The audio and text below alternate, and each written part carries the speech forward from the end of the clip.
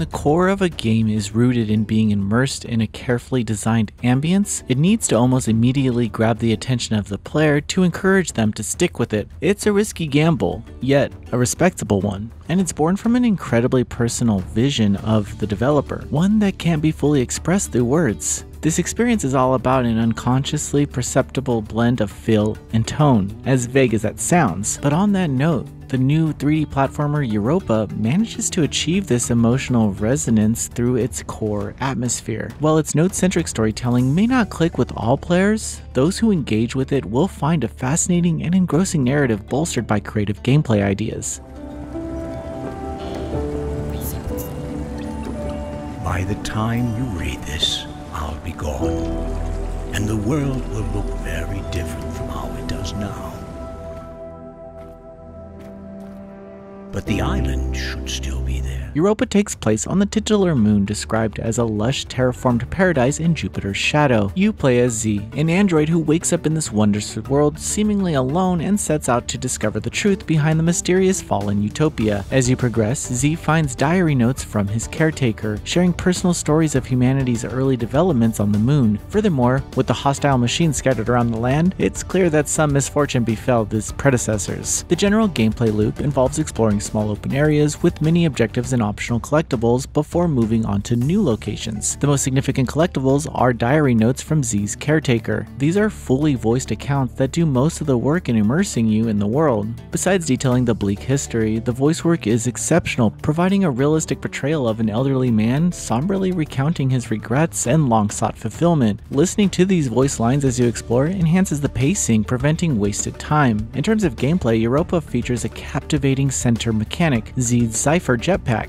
This tool enables momentum-based movement, allowing Z to perform charged jumps or even glide. Performing charged jumps isn't just as simple as a button press though. It requires understanding the jetpack's innate momentum when crossing gaps. Charged jumps are enhanced by numerous wind streams and emphasized vertically. Cleverly, the jetpack's appearance are noticeable notches indicating the fuel you have remaining for air-based traversal, so you always know where you'll stand. But throughout the game, there are upgrades to increase the fuel capacity, encouraging more exploration. The mid-air movement is impressively intuitive and endlessly satisfying. This aspect becomes the backbone of the experience, instilling genuine delight in each explorable area. Progression stays refreshing thanks to new puzzle types and hazards that regularly appear. Puzzles can involve platforms that vanish and reappear at precise intervals, requiring careful jumps. Sometimes you simply need to find all types of materials to open up a passage. These obstacles are never particularly challenging, yet they feel satisfying to overcome due to the sheer joy of the momentum-based gameplay.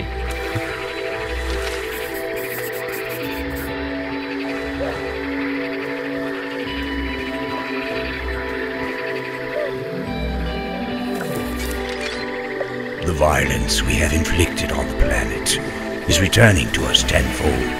It is the same story as what happened on the homeworld, only here it is occurring at a terrifying pace. While exploring, Z receives prompts to sketch in his bestiary. I suppose this is meant to show his attentive understanding of the world around him. However, it does feel unnecessary in a practical sense, more of a distraction than anything impactful, and it fails to create an emotional connection. Still, this feature is only a minor inconvenience that you don't have to pay attention to. One of the most unexpected parts of Europa is the presence of actual enemies. Given the overall tone and atmosphere, I wasn't expecting any real danger, so this design choice pleasantly surprised me. While these foes can't kill you, their attacks stun you briefly, and they successfully evoke a sense of genuine danger and corruption as hinted in the diary entries. Another major strength is the gorgeous presentation, making the claim of the land being a paradise completely believable. The environments are reminiscent of a nostalgic era and stay consistent throughout the game's duration, bolstered by variety in coloration and theming. However, even though Europa doesn't overstay its welcome, I feel like the potential of its navigation and mechanics isn't explored as thoroughly as it could have been. It makes me wish it was a moderately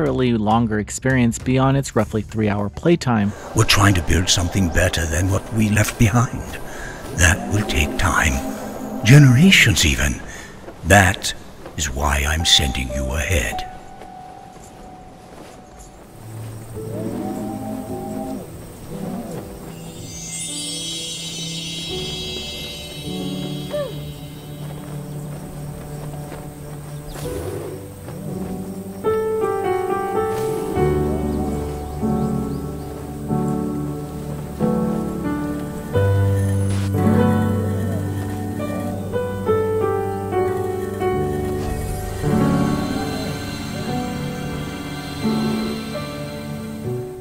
an age of constant new video games released that demand dozens, even hundreds of hours, Europa is a welcome one-sitting adventure that makes a lasting impression, even though its playtime didn't fully satisfy me. What's here is a magnificently moving 3D platforming experience that knows how to showcase its strength succinctly. If you have a free weekend and are looking for a low-stakes title, Europa should be on the top of your list. Noisy Pixel is giving Europa a 9 out of 10. Thanks for watching. This video is brought to you by our supporters on Patreon. Noisy Pixel is run by a group of gamers providing independent gaming coverage through news, reviews, previews, and more. Check out our Patreon to help support our continued growth and subscribe to keep up with all our future content.